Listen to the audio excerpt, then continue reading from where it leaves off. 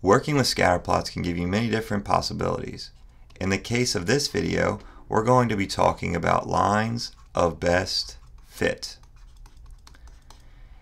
If you look at our example here, this red line is the line of best fit. In this video, we're going to show you how to draw the line of best fit and teach you a couple helpful tips. Get the worksheet used in this lesson, as well as hundreds of others, at Mathcation.com. This video is about lines of best fit in regards to scatter plots. So a line of best fit is a straight line drawn on a scatter plot that best represents the data of that scatter plot. A line of best fit should be drawn as close as possible to all the points on a scatter plot. The line of best fit can go through all of the points, some of the points, or none of the points. If possible, you want to try to have the same amount of points on either side of the line. So just for a quick example, if we had a scatter plot that looked like this, a line of best fit would try to go as close to all of the points as possible. Ideally, you would have the same amount of points on one side of the line as you have on the other side of the line, but it doesn't always necessarily work out that way. Now, after you have your line of best fit drawn, you have to find the equation of that line. The first thing you have to do is you have to find the y-intercept from the graph.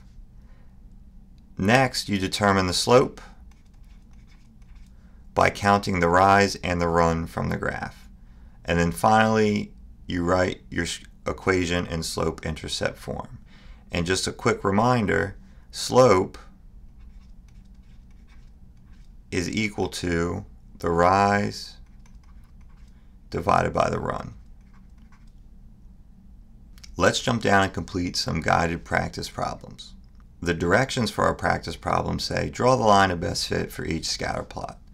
So in order to do that, you have to evaluate the data that you're given. So in this case, our data in our scatter plot is located in a sort of upward motion, or going upward from left to right. In order to draw a line of best fit for this, what we need to do is we need to sort of try to guess or estimate a straight line that would go through as many of the points as possible, or as close to all of the points as possible. In the case of this one, it would sort of go up in this upward left to right motion. So moving on to number 2, we have to draw our line of best fit. So our line of best fit needs to be as close to all of the points as possible. So as we do this, we want to start somewhere in this area, and we want to end up somewhere in this area. If we draw a straight line across here, as best that we can, we will end up with a good representation of all of the data that is on our scatter plot.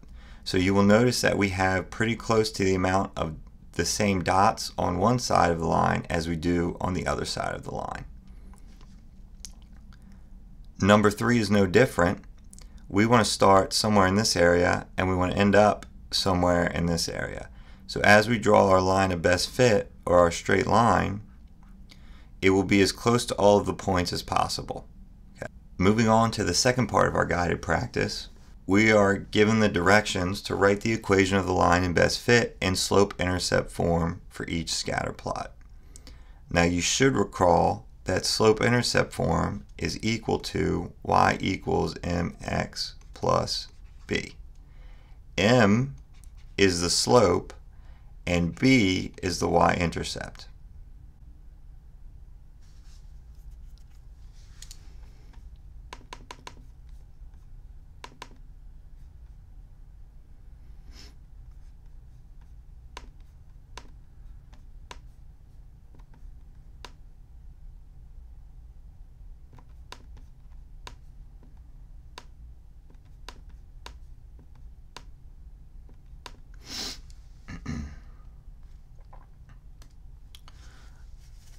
So jumping down to number 1, we have our line of best fit already drawn. The first thing we need to determine is we need to determine the y-intercept. So in order to determine the y-intercept, you find where the line crosses the y-axis. In the case of this line, it crosses right here at 1. So our y-intercept is going to be 1.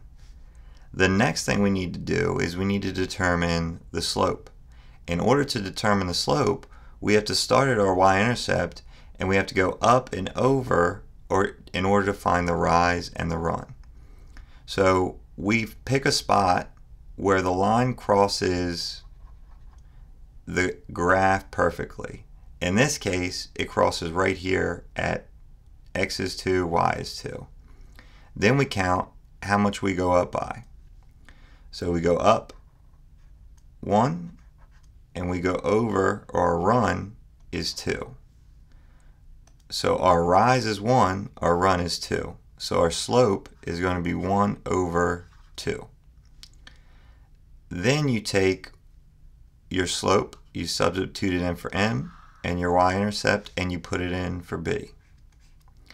So our final equation for our line of best fit is y equals 1/2 x, because now 1/2 is m, plus 1, because 1 is b.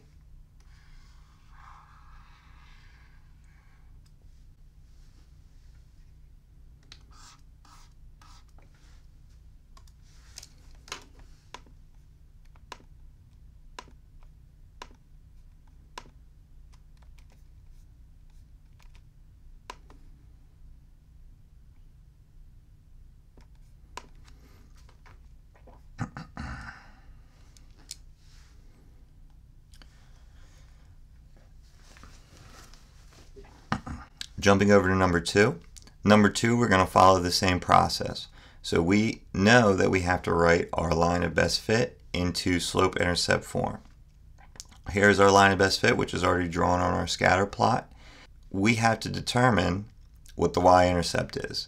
So you go to your line, you find where it crosses the y-axis. In this case, it crosses right here at 9. So we know our y-intercept is going to be 9. The next thing we do is we find another point on the line that crosses the graph perfectly, or crosses right where the graph crosses. So right here we have a point, right here we have a point, right here we have a point. So now what we're going to do is we're going to count the rise and the run. So in order to go from this point to this point, we actually go down 1, which would be negative, and we go over 1. Same thing goes for this one. It is down 1 and it is over 1. So our slope, or our rise, is -1, and then our run is +1.